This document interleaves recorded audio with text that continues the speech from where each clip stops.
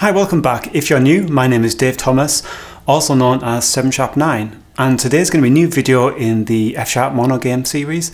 We're going to be further developing the game so that instead of looking like a top-down game, it's going to start to look like a proper platform game. We're going to actually start to implement a different sprite sheet so it actually looks like you're jumping on platforms, and also we're going to start to look at collision detection. The system that we're going to use is something that was used in Little Big Planet, and it's called speculative contacts, and it's based on some of the mathematical concepts of Minkowski difference, and we're going to slowly go through that in this episode and talk through some of the code involved in it.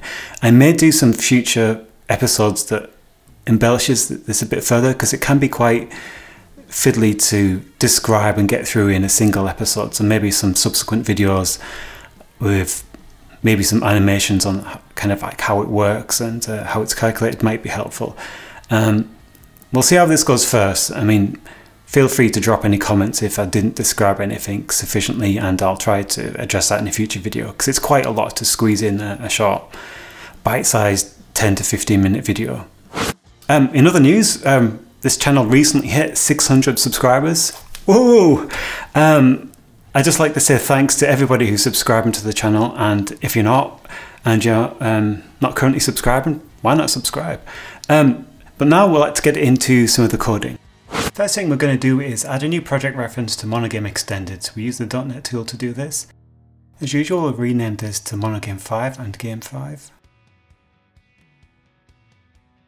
Next, we're going to open the reference to monogame extended. Then we're going to define a record type called AABB, which is an axis aligned bounding box. And we're going to add a few members to that for the minimum and the maximum and also the size. As usual, we'll also add a create member to help us create these records. The next thing is a rigid body. This is going to describe the attributes of the physics within our world, the mass, the inverse mass, and AABB velocity, whether it's on the ground, and also the state of whether it was on the ground last. The next thing we're going to add is a contact. This has a rigid body A, a rigid body B, a normal, a distance, and an impulse, and this is to model the interaction between two rigid bodies when they are colliding. The normal represents the direction of the impact. So now we need to do a little bit of maintenance. We can remove a lot of these things from the animation key because in our platform game we don't need to process any of the directions other than left and right. We'll just fix up all of these errors.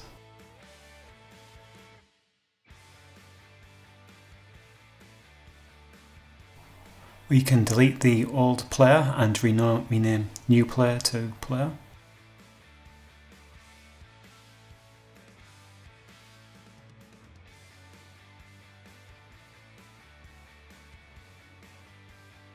Fix the indentation.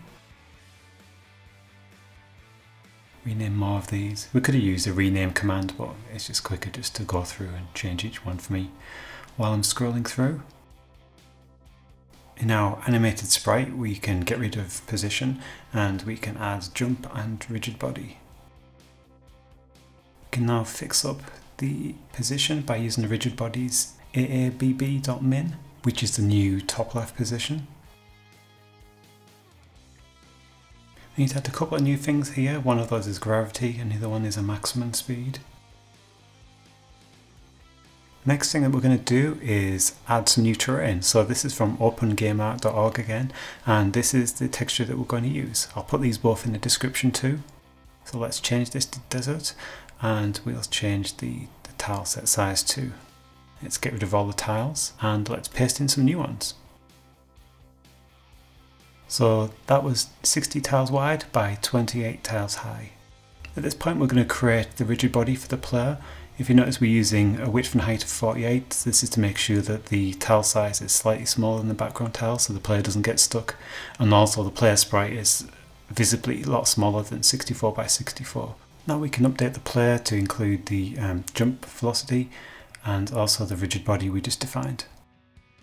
There's just a couple of things left to fix. Rename these few here. Set this to the rigid body center for the camera update. Let's get rid of position because we'll add that later. New position is the same, we'll actually calculate that soon. We don't need movement vector because we're going to write a new one now. So this code is slightly different to the last code in that it doesn't use a normalized vector calculated from the keyboard input. We're just using a fixed x and y velocity, but we're only applying the y velocity if the player's already on the ground. This is to stop like a jetpack kind of movement where the player will go upwards in the air continuously, because obviously you can only spring upwards when your feet are planted firmly on the ground unless you do have a jetpack.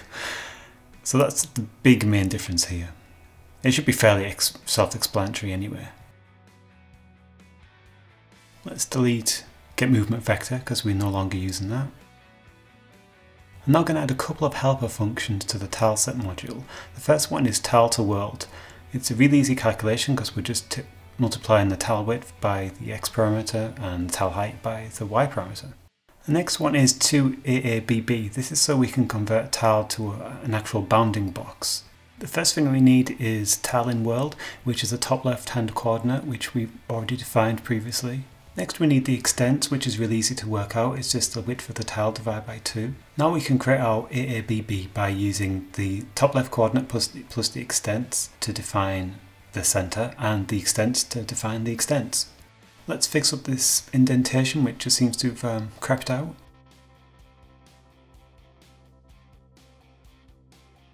The next thing we're going to do is calculate the broad phase tiles we need to consider collisions against. If you imagine your player position as the red circle and the velocity direction as a black arrow, and we enlarge the AAB by the velocity, then we actually get a rectangular area which we could test for collision. So now we're going to write a function called getBroadFaceTiles, and this function takes in a minimum and maximum vector, and this would correspond to the top left and bottom right of an AABB bounding box, and it would calculate all the tiles within our tile layer which is within that area. We're slightly rounding down and rounding up the tiles to make sure we get the full area without to account for any overlaps. This function is very similar to what we wrote before to calculate the tiles during the drawing phase, so I'm not going to explain it in any further detail here. I'm just going to add a binding called dt, which is the total seconds, because we use this quite a lot. So now we're going to calculate the player's velocity due to movement and gravity. To do this, we simply add the movement velocity with the gravity. We also define a clamp function to make sure they're not going too fast in the x or y axis. We use 4 times for the jump axis and 2 times for the y, the fall and gravity axis. Next, what we'll do is we'll create a copy of the rigid body for the player. We'll reset the ground and on ground last and set the velocity to the one we just calculated. Now we can scroll up and start defining collision module and some functions that we can calculate the player's new velocity with. So this function actually feeds into the broad phase one, but we're actually creating the bounding box to pass to the broad phase function.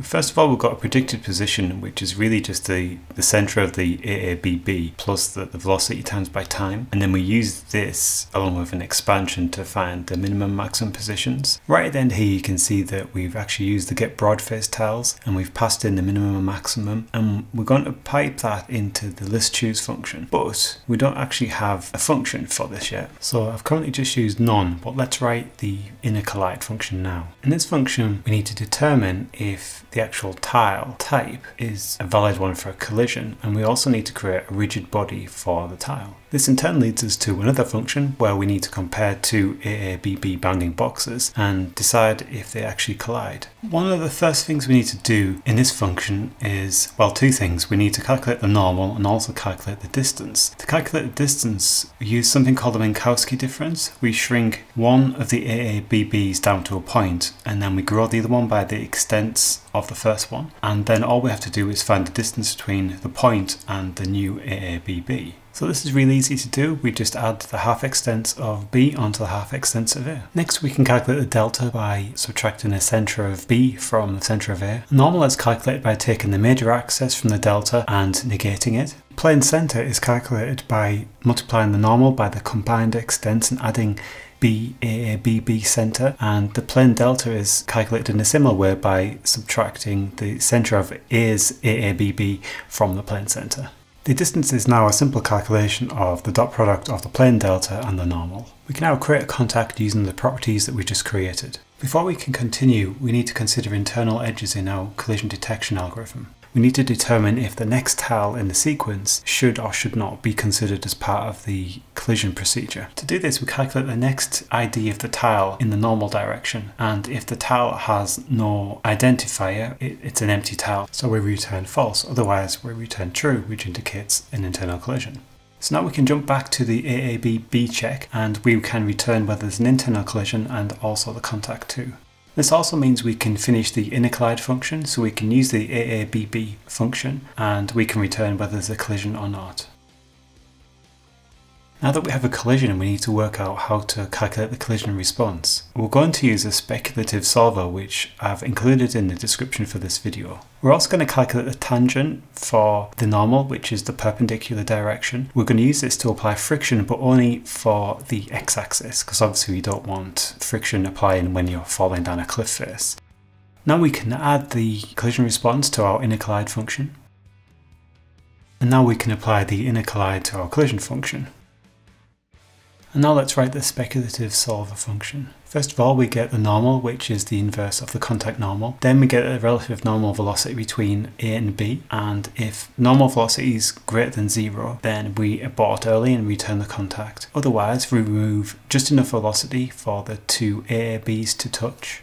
Next, we'll calculate an impulse, which takes into account the mass of the two AABBs. Then we accumulate this with the previous contact's impulse. This is in the case where you're running this solver for more than one iteration. Finally, we compute the change, which is the contact impulse subtracted from the new impulse. Then we store all those details in the contacts and return them. This is a really brief description of what happens, and if you read the linked article, it goes through this in a lot more detail. And I may revisit this in a future episode if there's call for it. Now we can scroll down to the update function and finish writing it. First thing to do is we can now use the collision function that we just wrote. What we have to do is we need to sort by the distance from the contact. This is to ensure that we pick the contact that's the closest. Otherwise we're using a contact which isn't relevant. We do this with the list sort by function. After that we use list try head to select a potential head, and then we really just extract the velocity and the on ground and on ground last. In the case where there is no match for the head, we simply use the old velocity and on ground last properties. The next part is just adding the velocity to the current player's position and doing a clamp based on what we've done before. We're really just clamping to the edge of the screen. And now we can just update the rigid body of our player with the new details we just calculated. Now we can hit debug and try this out. So if we jump off the platforms and move about around the level, you can see that we appear to land and collide with things, but the player's position is slightly out, so let's fix that now. I've scrolled back up to the animated sprites draw function, and we just need to add a bit of an offset to the draw vector. So let's run this again to see what this effect has. That looks a lot better. The player is actually resting on the ground when he's moving about. So this looks to be exactly what we want. The final thing we can do is actually draw a little rectangle around the player so we can visualize where he's actually being drawn to. We do this with draw rectangle within sprite batch, which is added by monogame extended. There we go. You can actually use this as a better guide, and sometimes it's worth spending a lot of time adding these kind of diagnostics to the game so you can actually see what's going on. One thing I'd also like to say is a big thank you to all my patrons. They make this channel possible by helping me to buy software and hardware to make the channel even better. So a really big thank you to everybody who's supporting me. If you'd like to support me on Patreon, then I've included the description in the description. So check that out anyway. So if you made it this far, why not subscribe to the channel, hit the notification bell so you can get notifications for any future videos. Smash the like button as hard as you possibly can, and I will see you next time.